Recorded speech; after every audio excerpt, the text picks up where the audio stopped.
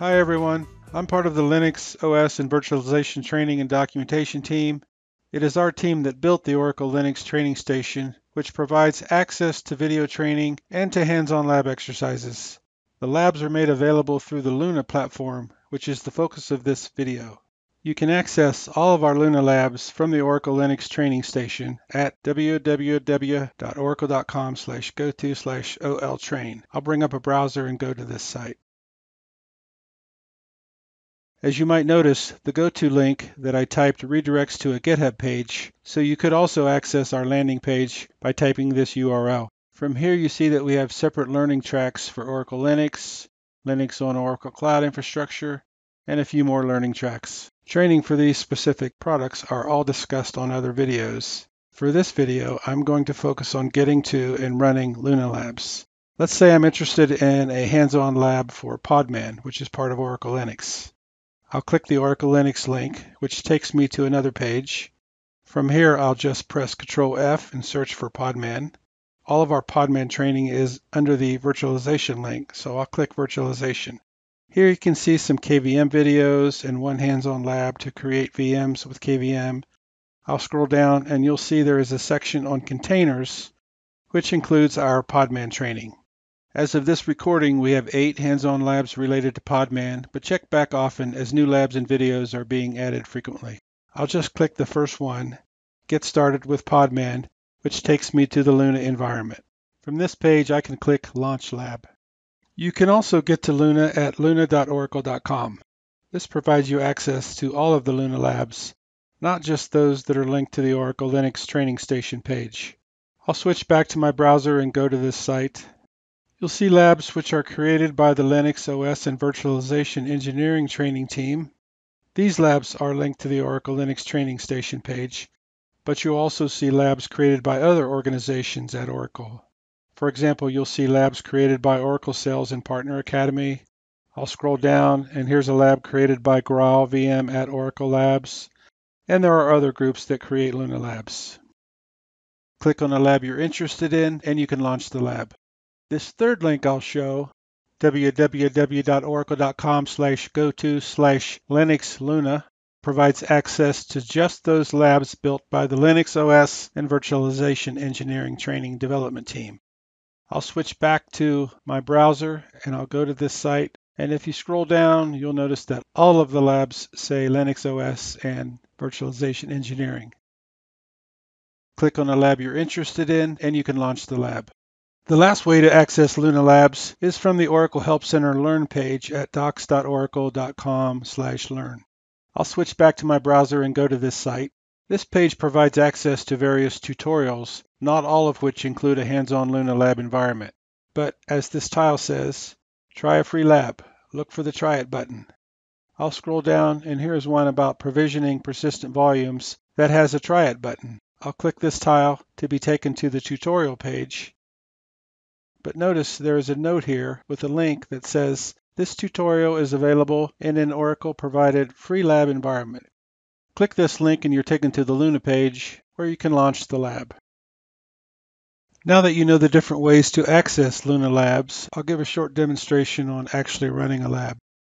All of the labs have 2 tabs on the main page, an Overview tab and a Labs Step page. The Overview tab provides a short description, a lab overview, intended audience, level, and a few more pieces of information. All labs also provide a feedback button where you can send lab feedback. You can also give a thumbs up or a thumbs down. But for our Linux OS and Virtualization Engineering labs, that is, those that are accessible from the Oracle Linux Training Station page, we have implemented a Contact Us section where you can provide feedback. This is our preferred method to obtain feedback. Click the button and you can send an email to a shared group email account, which is monitored by several people and includes the title of the lab as the subject. When providing feedback or if you have a question about a lab, please use this button to ensure a prompt response from our team. The Overview tab also includes a time limit. This lab has a time limit of 1 hour, after which the lab environment will close and the cloud resources will be made available for other labs and other users. The lab steps provides all the hands-on tasks included in the lab. You can scroll down through here and see if this lab is something that you might actually want to try to complete. Click the Launch Lab button to launch the lab. Otherwise, you can exit the screen and go on with your day. I'm going to click Launch Lab and give a quick demonstration. The lab instructions appear on the left side of your window, and you just page through those or page back. On the right side, a desktop will appear after a few seconds. Once the desktop icons appear, double-click the Luna Lab icon on the desktop. From here, you'll see a spinning gear icon next to the Resources tab. This indicates that provisioning of the environment is in progress. The gear icon will stop spinning and change to a check mark when the environment is ready to use. Some labs, which require only a single compute instance, take only a few seconds or minutes to provision the resources. The more complex labs, those that require multiple compute instances, possibly block volumes, additional VNICs, and significant software installs and configurations, can take up to 30 minutes to provision the environment. The information box says that for this lab, the deployment takes about 20 minutes to finish, so you might want to step away for a bit and return to complete the lab.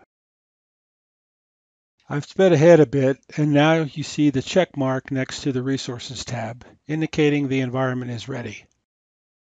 Most of our labs do not require you to log on to the OCI console. There is a link here to do so, which I'll demonstrate in a few minutes, but first I just want to open a terminal window and log into the compute instance, which is all you need to do for most of our labs. Click on the Resources tab and you can see the IP addresses of whatever compute instances were created for a particular lab. This lab created 3 compute instances, one named OCNE-control, one named OCNE-operator, and one named OCNE-worker. I can open up a terminal window from the Luna desktop. I'll click this tab to minimize the window. Then I'll right-click on the Luna desktop and select Open Terminal here from the pop-up menu. Commands in the lab steps can be copied and pasted into the terminal window. I'll click on the end of this command box to copy this command to the clipboard. Then I'll right-click in my terminal window and paste. I'll dismiss this information box so I can see my command in the terminal window. To get the IP address for the OCNE-control node, I'll click on the Luna Lab tab here to open the window. I can copy the IP address by clicking here. I'll bring my terminal window back to the foreground, backspace to the @ right-click on the desktop, paste the IP address, and press Enter. Because this is the first time I've logged onto this node, I need to accept the key fingerprint by typing yes at the prompt. Now I'm logged on to the OCNE-control node, and I can continue with the lab steps provided on the left. Some of our labs do require you to log on to the OCI console. You will be instructed to do so when necessary. But to log on to the console, I'll bring back my Luna Lab window to the foreground and click on the Luna Lab tab. From here, there is a quick link to the OCI console and the username and password credentials. I'll click the OCI console link, and the Oracle Cloud login window appears in a separate tab, prompting me for a username and a password. I'll click the Luna Lab tab and copy the username by clicking here. Then I'll click the Identity Cloud Services tab and paste the username. I'll repeat these steps to copy and paste the password. I'll click Sign In, and I'm in. You can dismiss any pop-up dialogues that appear. I'll click Skip for this window. I'll explore on my own, dismiss the checklist, and confirm. Follow the lab steps, which usually prompt you to view the compute instances. To do so, I'll click the hamburg icon to expand the list of menu options. I'll select Compute Instances. You need to choose a compartment, so I'll scroll down a bit to do so. I'll click in the compartment selection window, expand the root level demo services compartment, expand the Luna Labs entry, and then I can select my compartment, which is named Luna-Available, followed by a series of random characters. Once I've chosen the compartment, my compute instances appear.